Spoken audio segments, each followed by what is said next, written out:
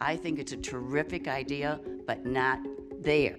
Luis Landerwitz and almost a dozen other residents at the Siena Senior Community spoke before the Clark County Commission to plead for denial of the green light for a film production studio to be built. The board unanimously voted for the 31-acre movie studio to plant its roots. We moved to Siena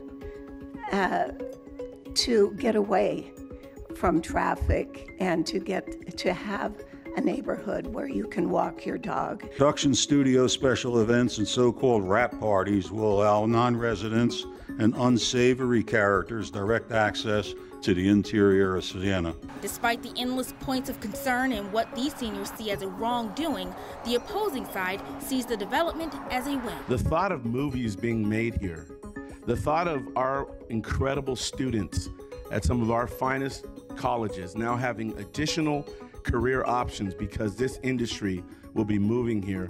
The studio production plans are far from complete, so the residents say they just want to be considered along the way.